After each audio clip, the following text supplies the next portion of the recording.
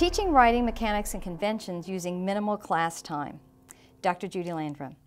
This workshop will describe and model how to determine which types of conventions, grammar and punctuation, to mark or discuss for a variety of levels of students, from the AAAS student to the doctoral level. In addition, a strategy for using a small amount of class time, let's say 20 to 30 minutes through the course of a whole class, to work on writing conventions will be explained. So let me start out by just setting the context. If you have a child or even a middle schooler and you take them into their room, which is a disaster, and you say, go clean up your room, they're going to give you one of two or three responses.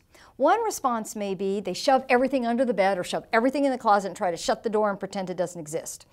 Another response is they're overwhelmed. They completely shut down because they don't know where to start and they don't know what to do because it's just too big, it's too much to do. Another response is they'll leave the messes all over the room and then they'll just try to vacuum around the messes as a way to clean the room. And none of those three things work. And it's kind of like that when we pick up a whole stack of student papers. We look at them and say, I'm overwhelmed. I don't even know where to start on giving them feedback on how to fix their mechanics. So what we may do is, after we're overwhelmed, then the next thing we do is we mark every single grammatical error on their paper. But that doesn't fix the mess, because all that does is shove it and try to put it away because they haven't learned how to correct their mechanics. All we've done is point out where they are to them.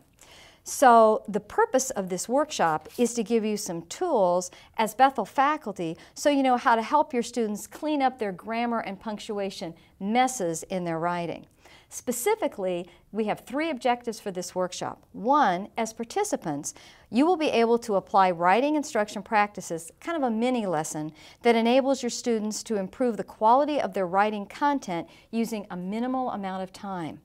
Two, participants will be able to apply writing instruction practices, again, a mini lesson, that enables their students to reduce students' mechanical errors, conventions, mechanics, punctuation in their writing.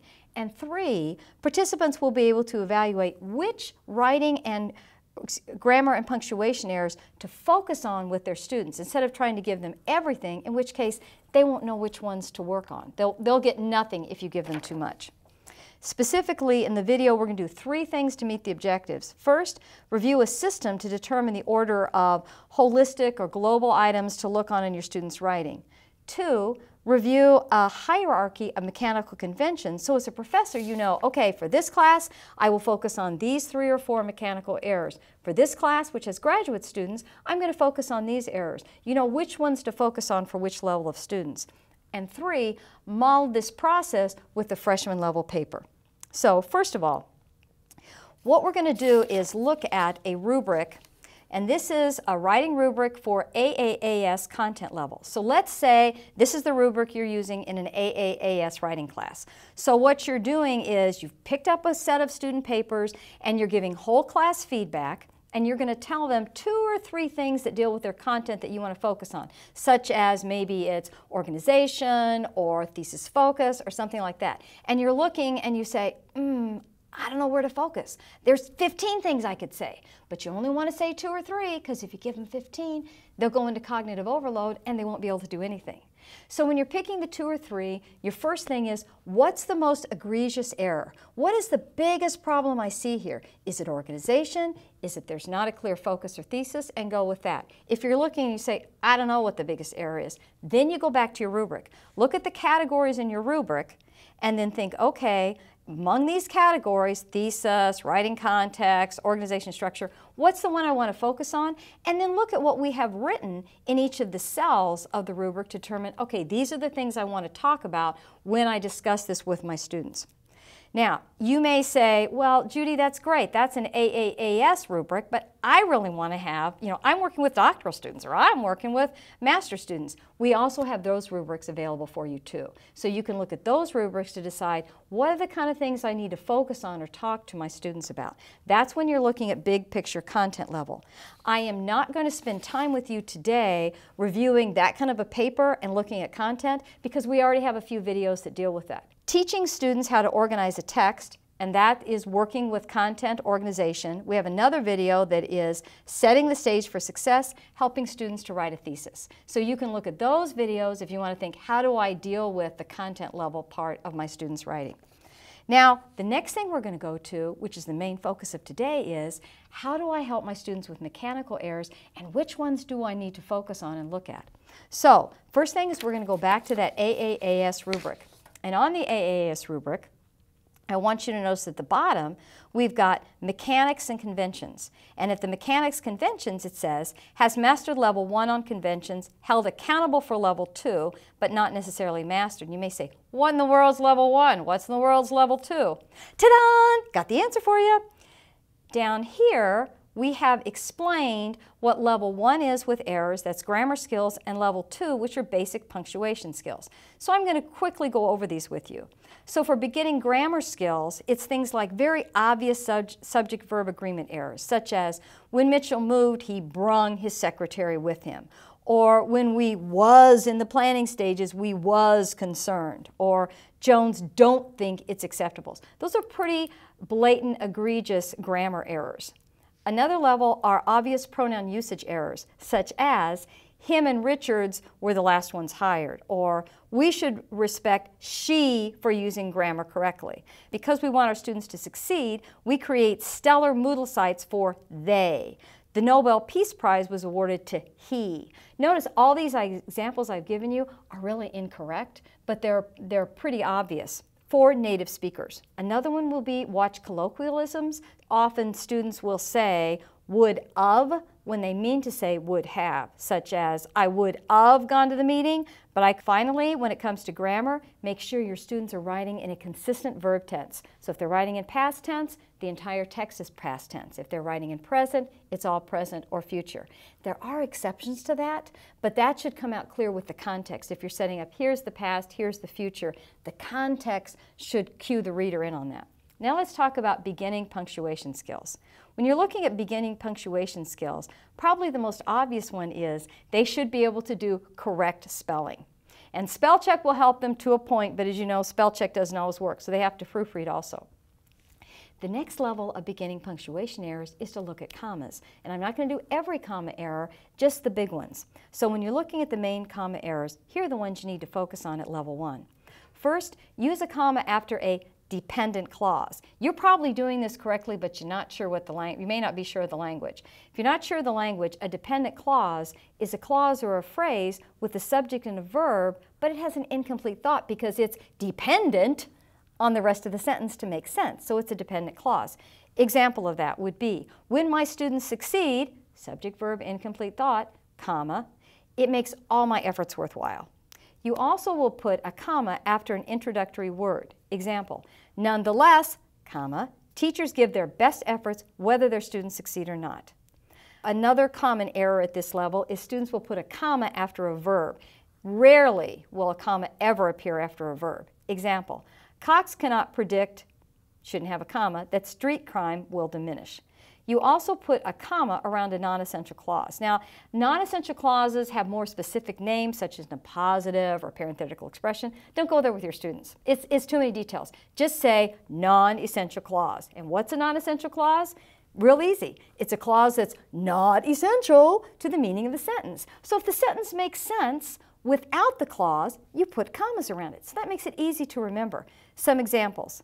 I've not eaten at McDonald's, I believe, for 2 weeks. I believe is not essential, so you surround it by commas. Gandhi, comma, upon achieving an Indian independence from Great Britain, comma, retired from public life. Again, that phrase in the middle is not essential to the meaning of the sentence. It's just more good information. It's surrounded by commas. Another example, training for marathons, which Tom does annually, weakens knees. Which Tom does annually. Again, another example of a parenthetical, a non-essential clause, so it goes in, so you surround it with commas. Incomplete sentences, you want to mark those. I think you know what those are. I'm not going to explain them to you. However, when you're working with grammar and mechanics, if they have an incomplete sentence in there for effect and it's effective, leave it. Because the main thing isn't is it right or wrong, but is it conveying the message that needs to be conveyed to the reader. Finally, you want to correct run-on sentences, and that's a big one at this stage of writing. So here's an example of a run-on sentence. As is the case with the sentence written here, a run-on sentence is actually a sentence with multiple subject and verb combinations, presenting multiple ideas to the reader, and the reason it is a writing flaw is because the multiple ideas make it harder for the reader to follow, rather than telling students it's wrong and just teach them to divide the run-on into 2 or 3 sentences for clarity.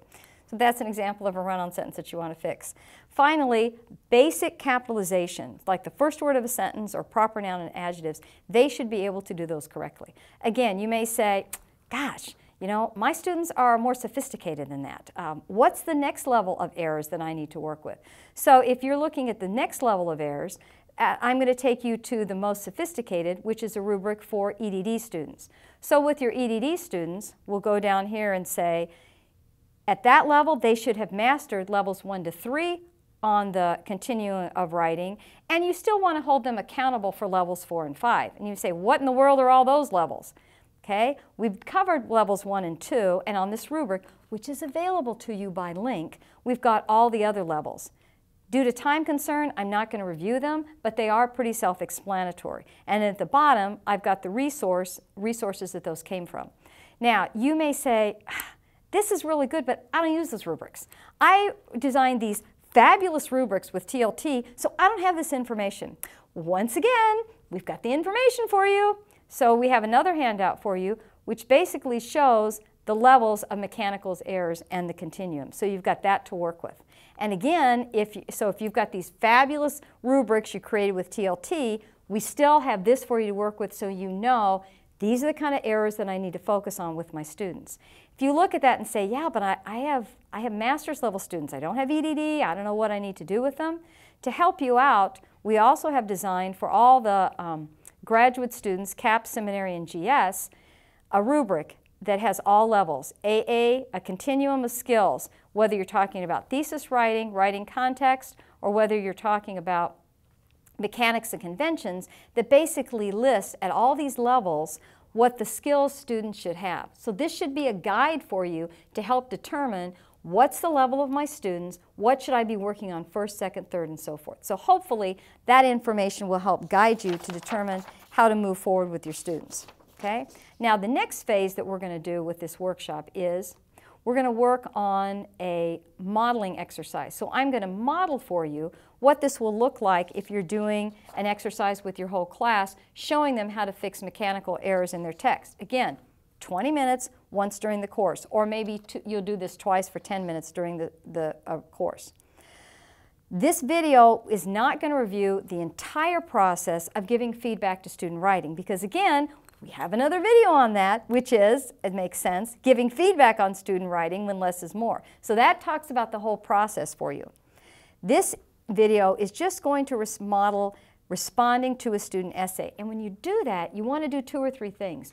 One, the focus needs to be on conveying the message to the reader. Not, again, this is right, this is wrong, but how do we best convey the message to the reader? Because that's why we fix grammar and punctuation, to make a clear message to the reader.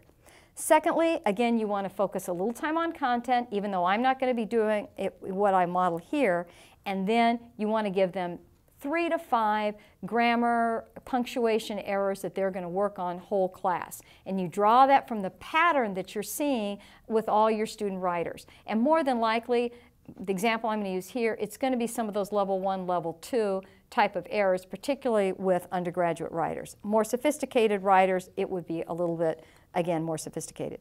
Okay, so what I'm going to do here is, first of all, we've got a text in front of you that we're going to work with. You notice at the top, I have all my students do this, and they're setting the writing context. So what she has here is her audience is those who deal with people who have a fear of heights or have acrophobia. The writer, or the role of the writer, is someone on a climbing wall staff. The purpose of the text is to educate people on how to deal with those who have a fear of heights, and the guiding question is, how do you help a person with heights? Okay? Now, I am going to shift from being a colleague talking to a colleague to pretending to be a teacher talking to a class of students, because I'm modeling that process for you. So now, switching roles. Okay, class, thank you for giving me your essays, and you did a really nice job. I saw a lot of improvements. Last thing that you wrote, there were a lot of incomplete sentences. And you fixed that error, so I'm really pleased with that. Another thing I liked in your papers is I saw passion. I saw you writing about things that you cared about, and that came through clearly in your writing. So kudos to you for making those changes. Now, we're going to look at an essay right now, and we're going to focus on some specific grammar skills. And the paper that I'm using, by the way, is one of your classmates. But I want you to know I asked her permission to use her paper. She gave me permission in an email. And also I want you to know I can only use a good paper, because if it's not a good paper, I can't really use it because you can't follow it. Also, I want you to know that I planted a lot of these mistakes in the paper because I want to teach you skills. She didn't make this many mistakes. I planted almost all of them in there, again, to teach you specific skills. The specific grammar skills we're going to work on today are these. We're going to work on voice, making sure you stay in third person or first or second, whichever the text is. In this case, it's third person. And we're going to work on also some comma skills. And the comma skills are, one, whenever you have two complete sentences joined by a conjunction, which is and, but, more, and, but, or, for, nor, yet, then you put a comma after the first complete sentence. Secondly, you put a comma after a dependent clause. And if you wonder what a dependent clause is a phrase that is dependent on the rest of the sentence to make sense. So the dependent clause has a subject and a verb, but an incomplete thought. Third, after an introductory phrase. So when you have 4 more words, that's an introductory phrase. It's usually cleaner for the reader if you put a comma after that. Or if you have a singular word phrase like however, nonetheless, so, you want to put a comma after that word. And finally, putting commas around what's called a non-essential clause. And a non-essential clause is basically a phrase in a sentence which doesn't have to be there for the sentence to make sense, so you put commas around it. Finally, we're also going to work with run-on sentences. So the way this is going to work is for the first several sentences, what I will do is I will read the sentences as it is written, and if there is an error in the sentence, then I will go back and say, here is what the error is, here is how you correct it. And I will do that for several sentences. Then we will go back and I will do a sentence, I will read it as it is, and then have you figure out what the error is. Okay. So, sentence number 1. On a trip to Devil's Lake, John was about to start rappelling down the slick face of Devil's Rock when a petrified look came across his face. No errors in that sentence. Next sentence. He started shaking and was looking at the rest of us with a blank stare smeared across his face. Okay, error in this sentence, we've gone from third person to first person plural by saying rest of us. So you can fix that by moving it back to third person by saying something such as, he started shaking and was looking at his friends with a blank stare, or on his fellow rock climbers, or another word or phrase, but not us or you. Next sentence. Nevertheless, John slowly started to descend and eventually made it to the bottom safely. Okay, in this particular sentence, nevertheless, one-word introduction, so you put a comma after that. Now, remember I told you there's a rule that if you have 2 complete sentences and you have a conjunction, you put a comma between the complete sentences? Here we have, John slowly started to descend, complete sentence, but this is not a complete sentence. Eventually made it to the bottom safely. It's an incomplete sentence. Therefore, we do not need this comma between the 2 sentences, and it needs to be eliminated. I don't think this is required, but I probably would put a comma after eventually because I just think it makes the sentence flow a little bit better. And it is kind of a one-word transitional type word. So I'll read it with the comma. Nevertheless, comma, John slowly started to descend and eventually made it to the bottom safely. Okay. Next sentence. The smile he was wearing showed how proud he was of his great accomplishment. Again, the error is we have a comma after a verb, which is unnecessary, so we need to delete that comma. Next sentence. After the climb, John told all of us that he was afraid of heights and that he almost backed out of the climb.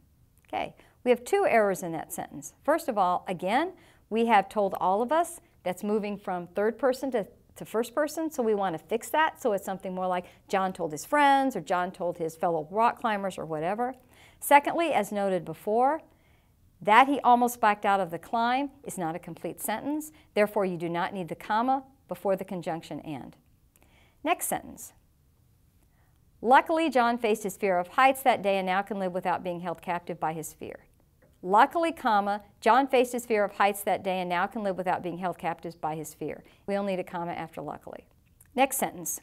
People's lives everywhere are threatened by a fear of heights. It consumes their thoughts and affects what they can do and where they can go. This is a run-on sentence because you have two complete sentences. People's lives everywhere are threatened by a fear of heights is sentence number one. Sentence number two, it consumes their thoughts and affects what they can do and where they can go. So you need to correct that one of three ways. Either A, you put a semicolon after heights, B, you put a comma and after heights, or C, you put a period after heights and capitalize the first letter of the next word. Next sentence. This fear, otherwise known as acrophobia, is very prevalent in today's world.